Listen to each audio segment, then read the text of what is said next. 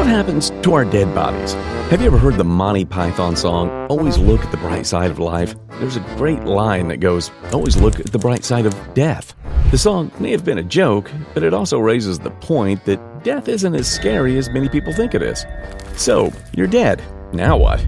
It's also true that none of us are getting out of this life alive. After all, the dead can't eat pizza. As one of our fathers used to say, you know why graveyards are so full? People are just dying to get in. The thing is, most of us fear death because we don't understand it. We just tend to think of it as the end.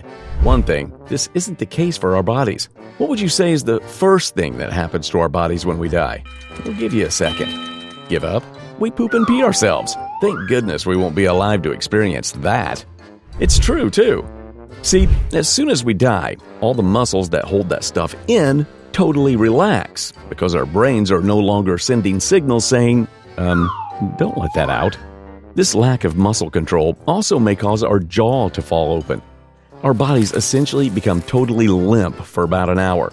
During this first hour of death, pupils will dilate, and our bodies will become pale and cold because blood has stopped flowing. Think of it like a machine shutting down. However, all of that is really just the start. Like, quote the Mummy, death is only the beginning. And to be clear, we mean the 1999 Brendan Fraser version of that movie, aka the Good Mummy movie, not the DOA one that Tom Cruise made. But I digress. Where were we? Oh, right. So from hours 2 to 6, the cells in our muscles stiffen, and rigor mortis sets in. You might think it takes energy to flex a muscle, but in reality, muscles are like rubber bands. On a molecular level, when we are alive, energy is used to stretch them out and set them on a trigger, just like how you can stretch a rubber band to load a toy rubber band gun.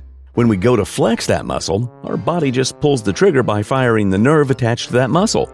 Voila! The muscle flexes. To use this analogy, the rubber bands in a dead body don't have any energy to stretch back out, so the body stiffens up into rigor mortis. Interestingly, it doesn't happen all at once. Rigor mortis typically starts in eyelids, jaws, and neck and moves on from there. After about 12 hours, our bodies are good and truly stiff. But it doesn't stop there. As our cells change and our bodies decompose, our bodies become dehydrated, which causes the skin to shrink and pull back. This is a great example of how death is misunderstood. For a long time, people have speculated that our hair and nails grow when we die. But in fact, our nails just appear longer because there's less skin to cover them up. Perspective is everything in life and death. Putting the fun in funeral homes. Another question for you. What happens in many cultures following a person's death?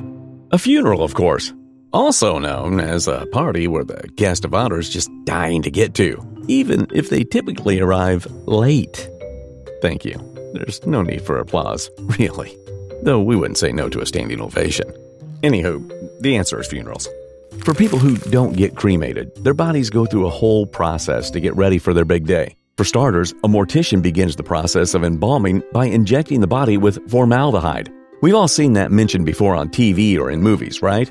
Have you ever wondered why they do it? Well, of course we're going to tell you, but shockingly, a large part of the reason is for you. See, the embalming process serves several purposes, one of which is to preserve the body, so it looks good for funerals. Otherwise, the body would decompose to a state where no one would want to see it.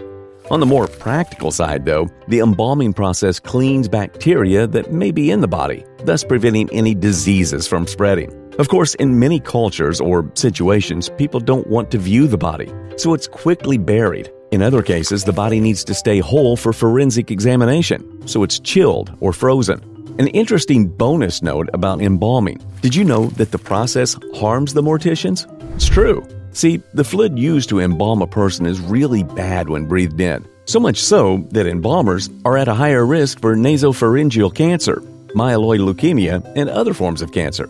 In fact, many suffer from conditions such as sinus issues and rashes, including one called embalmer's eczema, and it can cause feelings of dizziness. But, it's worth it to make our bodies look their best on our big day.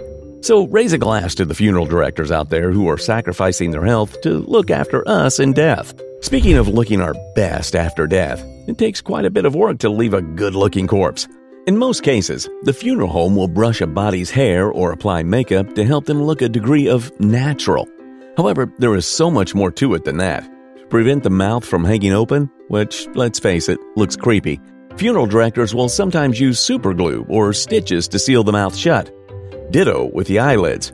Some of us don't have to put in that much effort to look good while we're alive. Of course, the goal behind all of this is for our deceased body to leave a somewhat positive, lasting image of the deceased. If a person is having a closed casket funeral or being cremated, none of that is needed. Some deadly facts about death. While we get the human inclination to fear death, it doesn't have to be a scary experience. True, it's easier to say that than to experience it. However, consider this. Most of us fear death because it's the perceived end. Everything we enjoy and experience just stops. And we know that. But go with us here.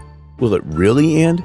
We mean that. Of course, death is final. But a theory suggests that because our brains stop functioning upon death, we don't actually know we died. So while some of us may experience the act of dying, especially if we are ill, we won't actually experience death. Trust us, we know that concept takes a second to wrap your head around. The Greek philosopher Epicurus wrote, "Why fear death when we can never perceive it?" He wrote that over 2,300 years ago, by the way. So yes, we're getting advice on death from someone who's been long dead. Kinda spooky.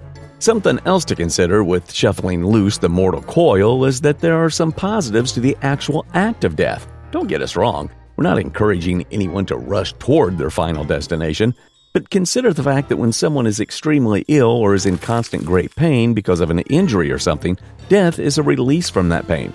It is again an end. Also consider, if people never died, our world would almost certainly face numerous resource shortages. Plus, who wants to live to be 2,000? Anyone in their 40s and up can tell you that getting out of a chair after sitting for a while can be enough of a harrowing experience. Last thoughts.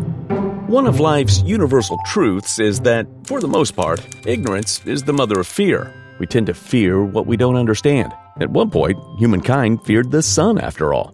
And even though people have been dying, literally, since people were a thing, many of us still fear death due to its mysteries.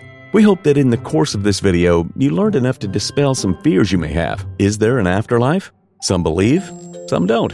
But instead of worrying about dying, focus on truly living. Show some love. Cultivate gratitude as you smash that sub button. We'll see you next time.